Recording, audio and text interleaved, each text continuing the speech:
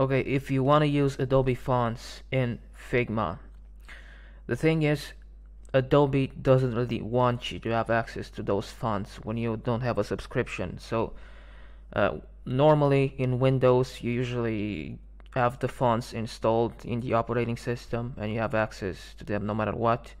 But Adobe doesn't do that. They pretty much delete all the fonts and have all the fonts hidden in their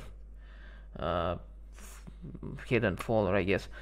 I will teach you how to find those fonts and how to install them in the operating system so you can use them in Figma.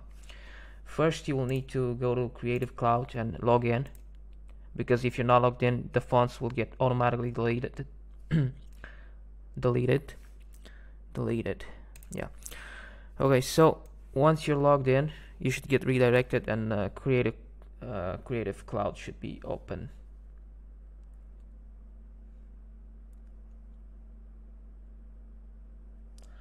And after that, the fonts should start getting installed. You should get a notification that they were activated. Okay, once you get that, you go to this location. I hope I remember to paste the code in the comments below. If not, leave a comment so I get reminded. But in my case, you replace this with your username, and you find your username. Go to users, and this should be your username. Anyway, this is mine. You simply copy.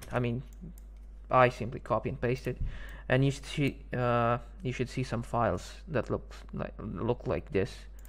If you don't see them, go to View and try toggling hidden items. But you should be able to see them if you have Creative Cloud synced. Okay, once you have these files, you copy and paste them, and then you have to rename each one of them. You have to add .otf,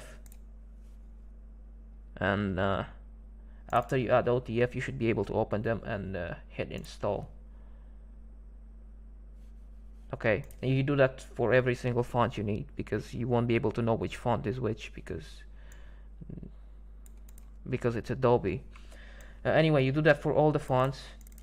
This font is called Open Sans. It's probably a default font. So, but then you open Figma and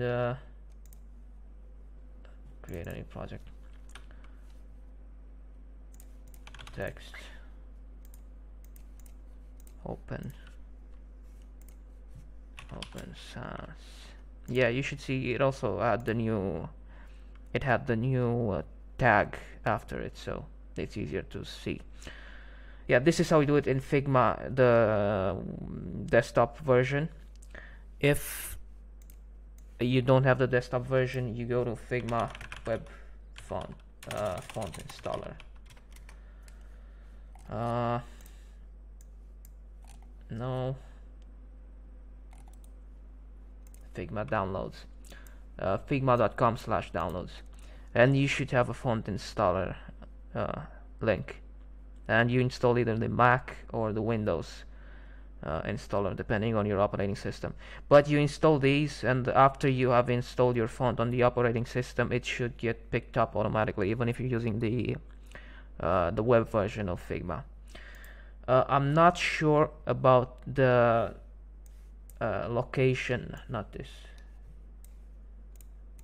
The location of, like, the destination of the font on a Mac.